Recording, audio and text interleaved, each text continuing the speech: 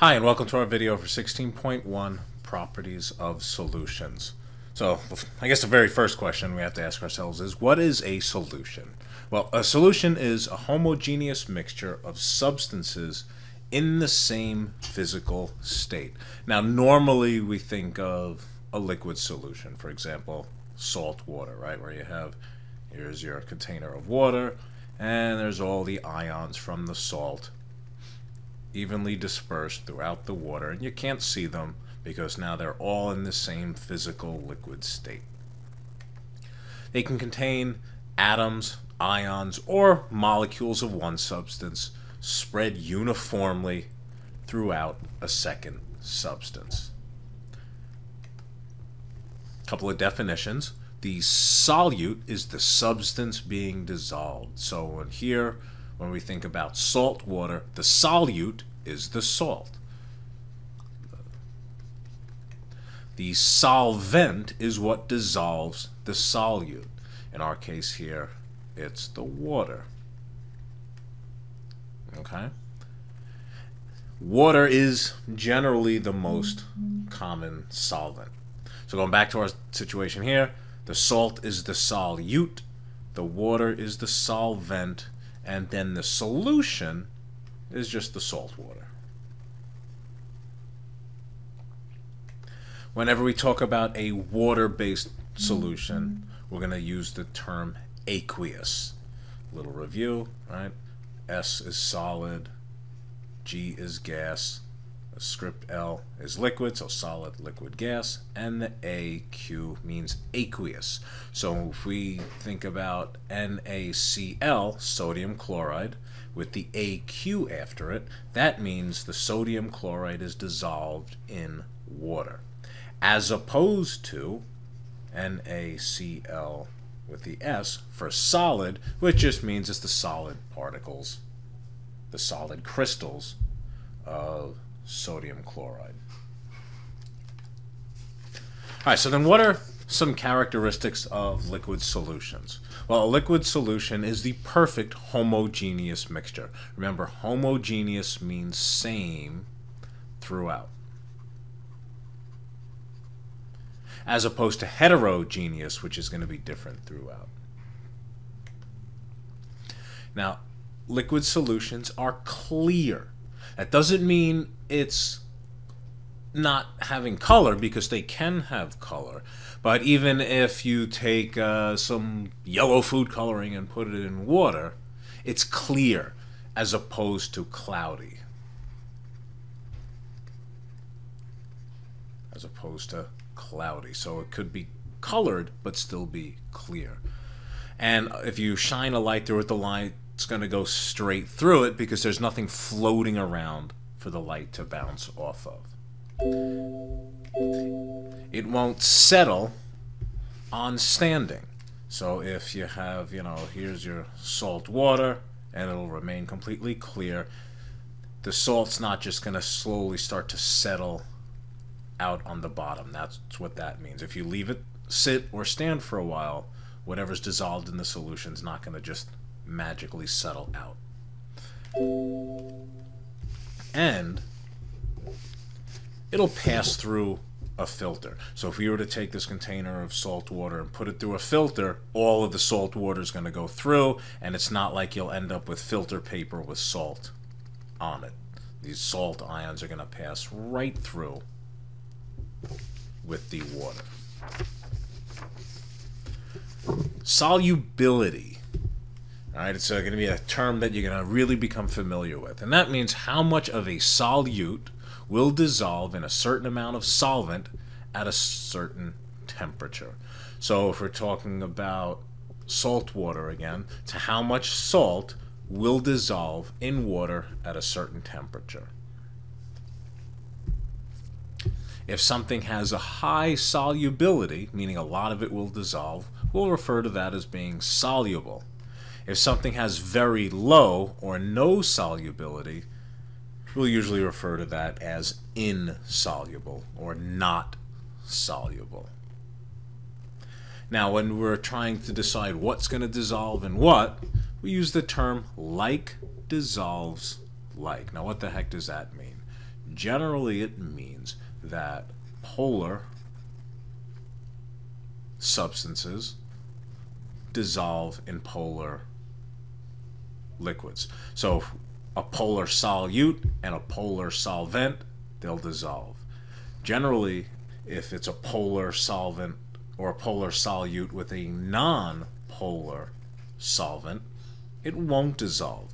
Kind of getting to the old term, oil and water don't mix. Oil is non-polar, water is polar, so they won't dissolve in each other. Okay, so let's say we have a non-polar solvent like oil.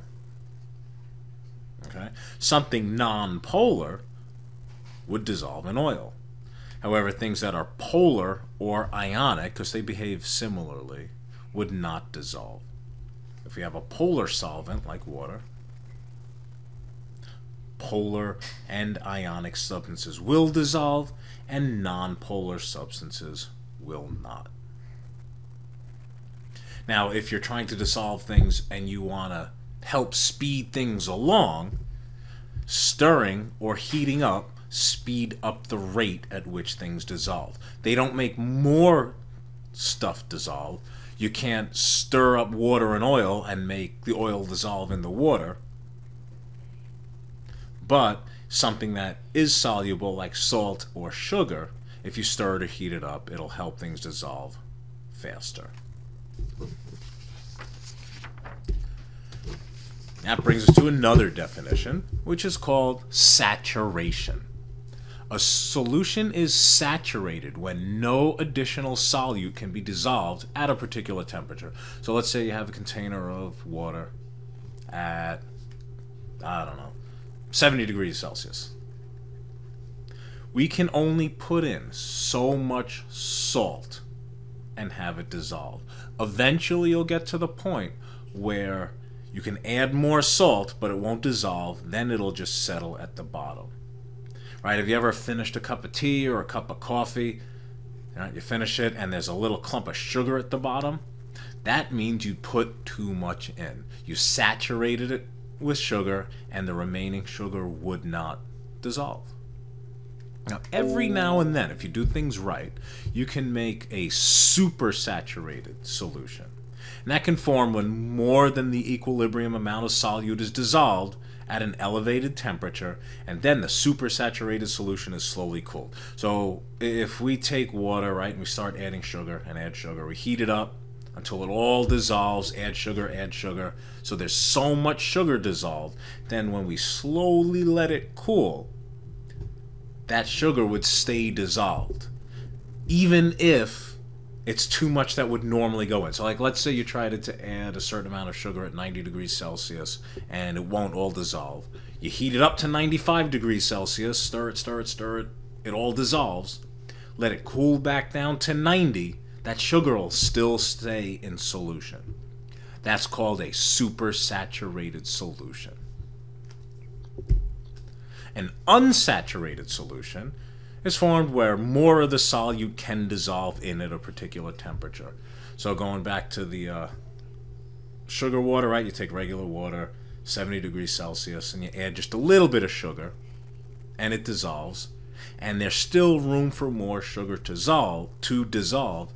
That would be an unsaturated solution. All right. Two other factors affecting solubility are temperature and pressure. Generally, there are some exceptions, but generally as temperature increases, the solubility of most solids increase. Gases are different. As temperature increases, the solubility of most gases decrease. And that has to do with energy. Remember when you think of vapor pressure, right? The higher the temperature, the higher the vapor pressure. That's because gases are trying to escape as they get warmer. Now, pressure has no effect on solids at all because they're not compressible. However, for gases, as pressure increases, the solubility of the gas in liquid also increases. All right, two more things to take a look at. One is on your reference table, Table G, you have these solubility curves at standard pressure. Okay, and as we can see, a lot of these, as the temperature goes up, right, because the temperature goes up this way and the solubility goes up that way. So with a lot of these, right, as temperature goes up, solubility increases. NaNO3, as temperature goes up, solubility increases. There are some, however, where solubility decreases. All right, and you need to be able to look at this and identify a couple of things. One, identify which substances the solubility decreases, right? We have HCl, we have NH3, we have SO2, okay? We can see with salt, NaCl, kind of increases, but not by a whole heck of a lot, okay? And you need to be able to determine at a given temperature how much of a substance can be dissolved.